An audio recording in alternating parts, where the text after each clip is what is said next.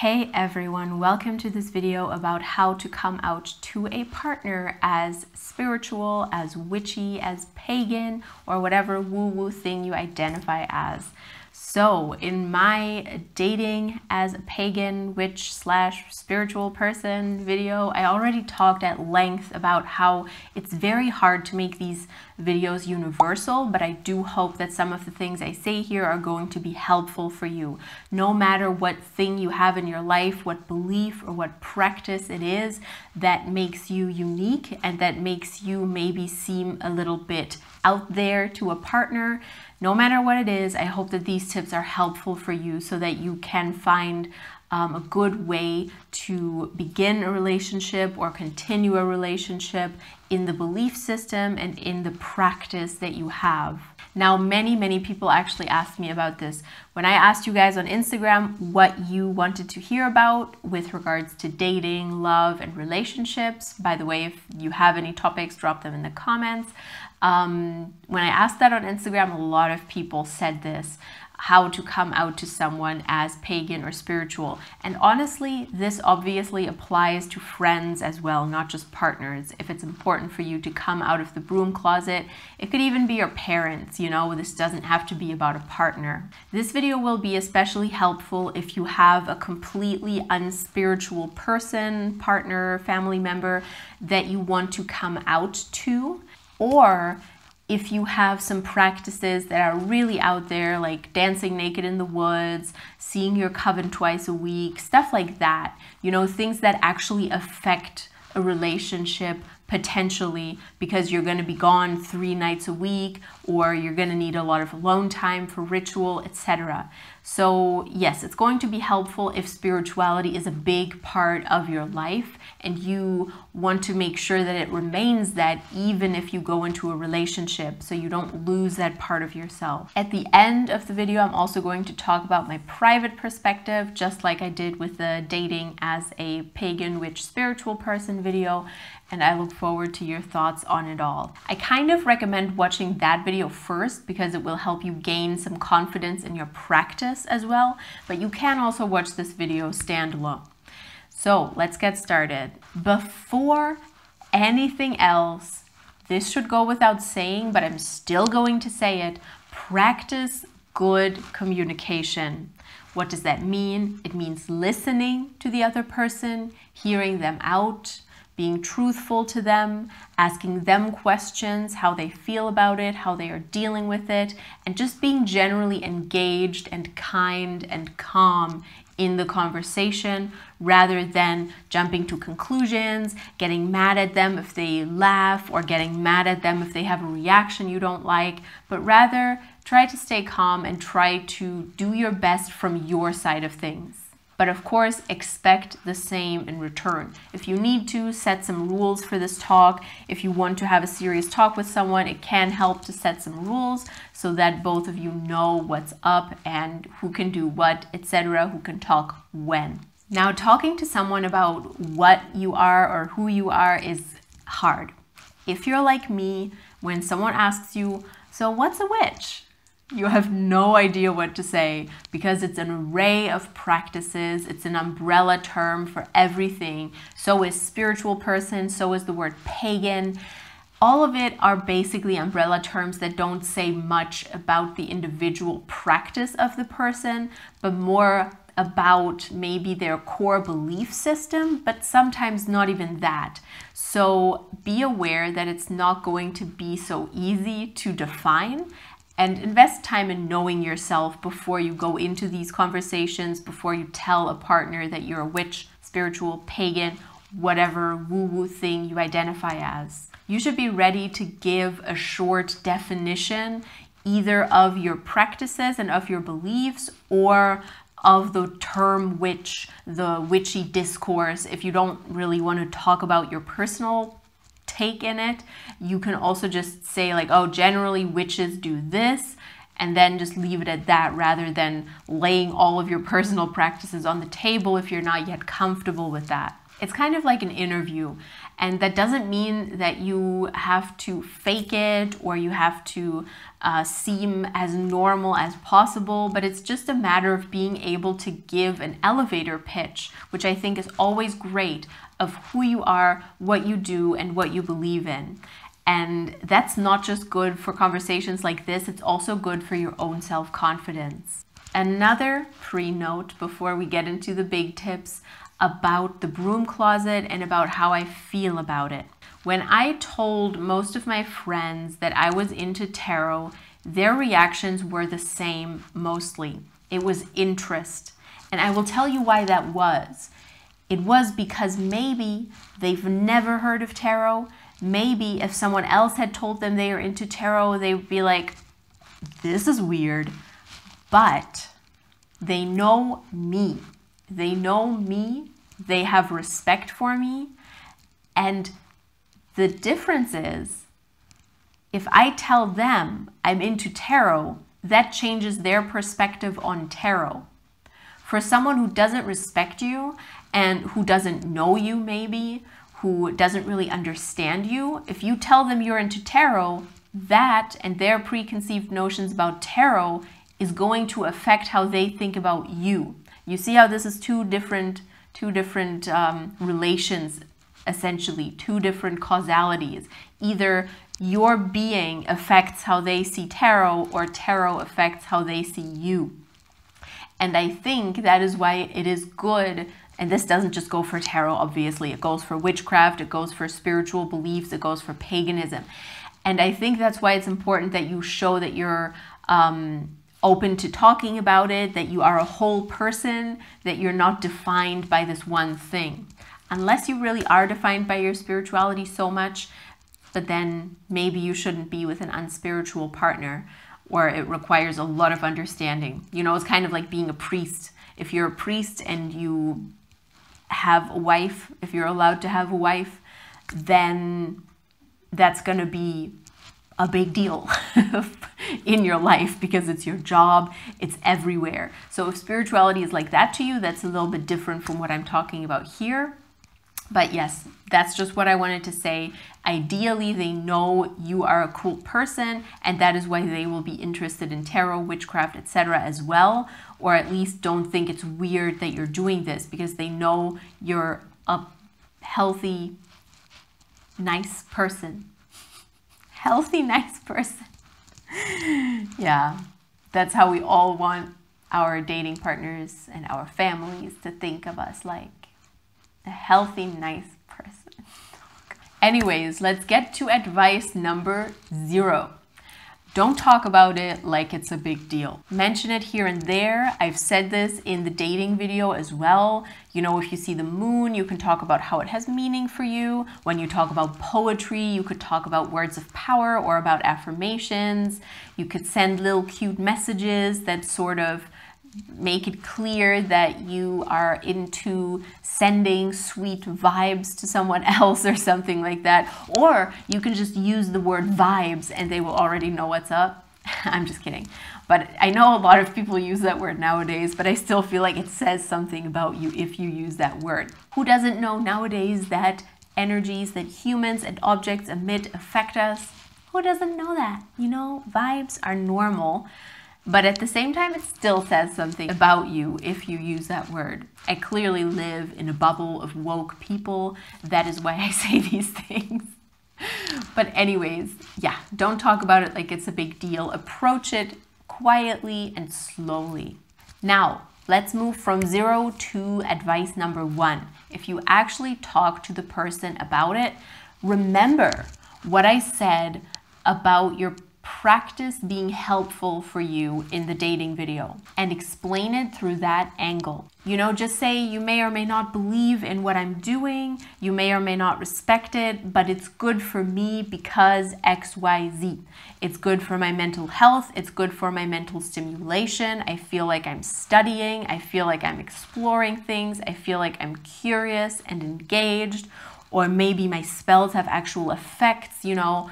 Okay, this one is a bit more out there. They may not have so much understanding or concept of that in their mind. But the other ones, they make sense, you know? Just tell them it's something that is good for you. It's something that works for you. And if they have your best interest at heart, then obviously they are going to understand and they will be open-minded towards it.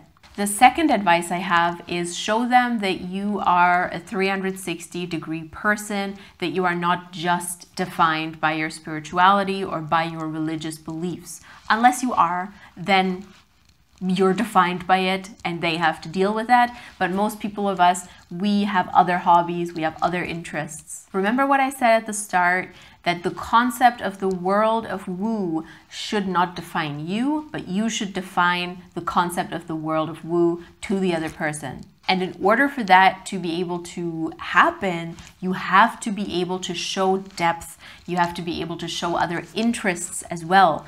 And of course, your belief system ties into what you like, what you're interested in, and that is fine. But at the same time, it makes you seem like more of a 3D person and not just a witch or a pagan or a spiritual person. So they understand that spirituality isn't the only thing that defines you. Unless it is really the only thing that defines you, then this is a different conversation. If all you do is read witchcraft books, do rituals, meet your coven, if this is your life, then your expectations of a partner might look very different.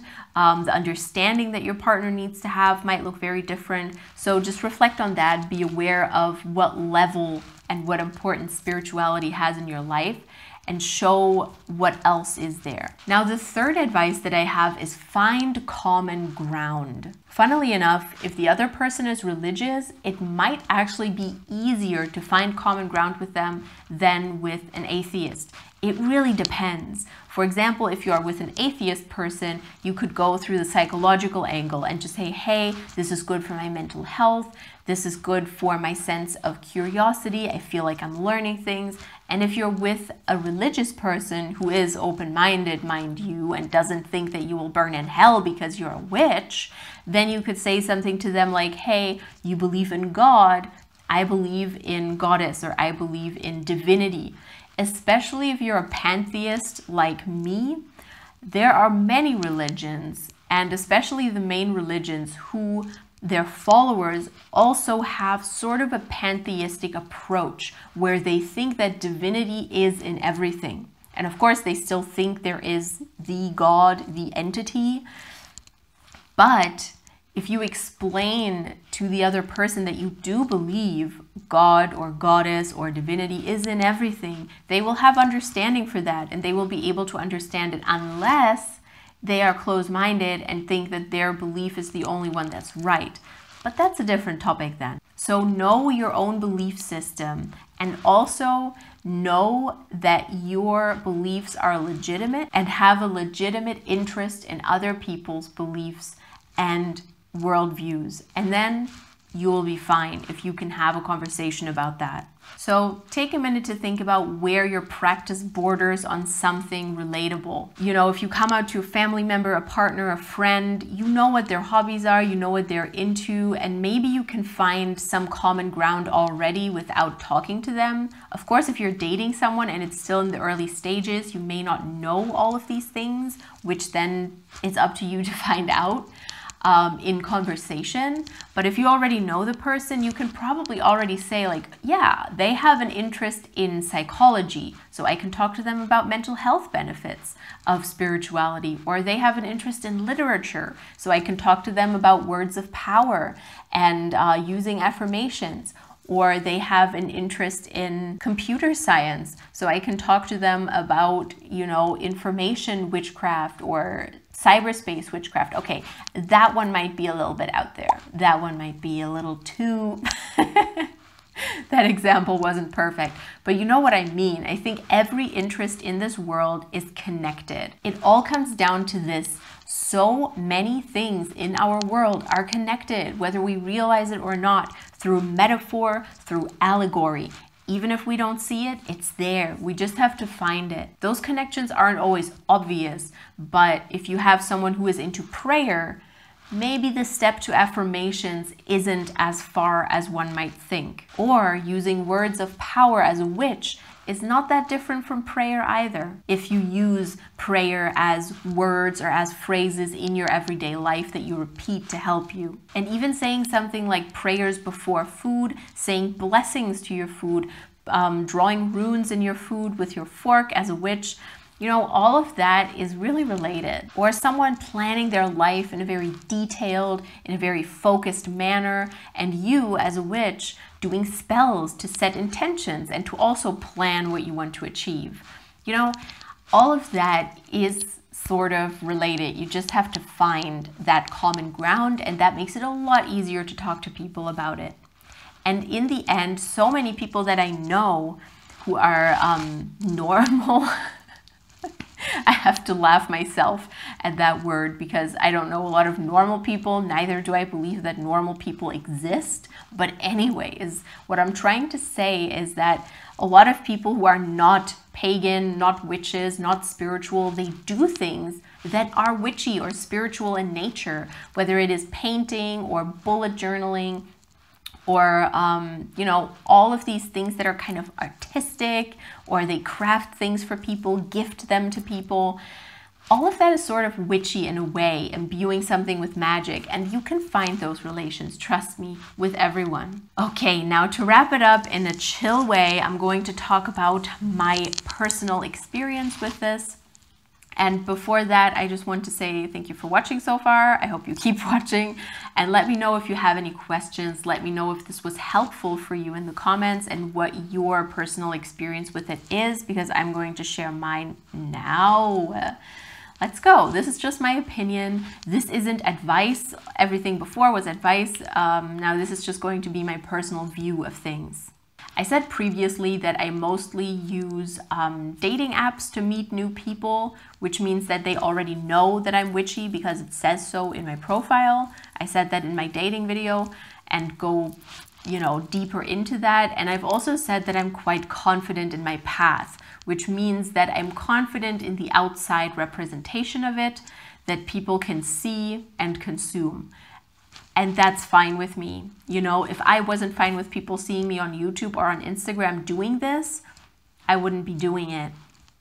So there's no real going back there. I'm beyond the point of caring about it essentially. So most people that I meet already know. And if I meet people and they ask me what I do, I will say something on the more psychological side of things and sort of explain it through that angle. And then they can feel free to ask me questions. If they see me on Instagram, if they see me on YouTube, they can do that. The thing is, I like giving people a window or an entry that is the same as the one that I had. Because for me, it was definitely 100% psychology that got me into it. My mental health, my mental well-being, my sense of exploration, my sense of learning, all of that relates very deeply to my witchcraft and to my tarot practice. And also to my YouTube and my Instagram, obviously, now at this point. It's a representation of that. And I think that's why it's easier to understand for people. If you sort of explain how you got into it, they will be like, oh, okay, that makes sense. Not that it has to make sense to them. I want to say that again. You have no obligation to explain or justify anything in your practice, but if you want other people to understand, then this is a good way to make them understand. That sounded kind of violent. Make them understand. My practice is much more multifaceted than I show online, so if they want to know about things like goddess work or working with archetypes, I do tell people about that, but there is quite a lot that I just keep private. You know, I just kind of let it rest. If they don't ask questions, I'm not going to be like, listen. And I also have to say, what is sort of special, I guess, in my case, is that I would not live with someone else at this point in my life. If I didn't have my own space, probably never in my life if I didn't have my own space, my own room, my own part of a room that is separate, whatever. I need an own space that belongs just to me. And it's not the same if someone is there and you do a ritual or you draw cards. It's not even the same if someone else is in the same, you know, apartment. So cohabiting itself is already possibly a strain on spirituality, on your practice. So I wouldn't do that. I would make sure that I have my own personal space, even if the other person is pagan too, or witchy too, or spiritual too. That doesn't really have any bearing on it. So I think that's another thing I should mention here. Now, how did the partners that I've had in my life know? In my longest relationship, my 11-year relationship, I obviously came into the path as I was with this person already. So they just sort of naturally saw how I got into it. And there wasn't much explaining that I needed to do. Sometimes I like checked in with them. I was like, how do you feel about this, that I'm suddenly into this stuff? And they were like, oh, it's cool, it's fine, you know.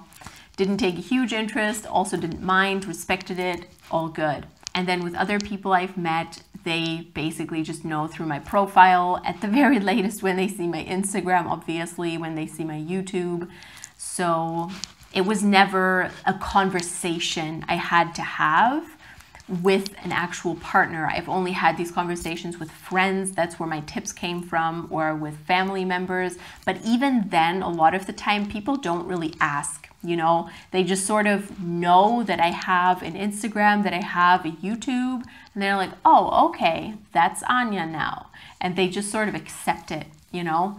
Of course, that's not very good for the depth of the relationship, because if we talked about it more, it might make the relationship deeper.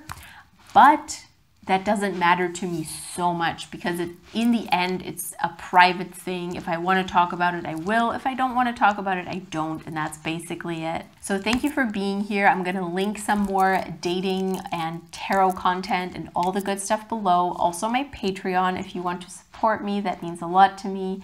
I have journaling prompts there, tarot spreads, and I regularly check in with my patrons.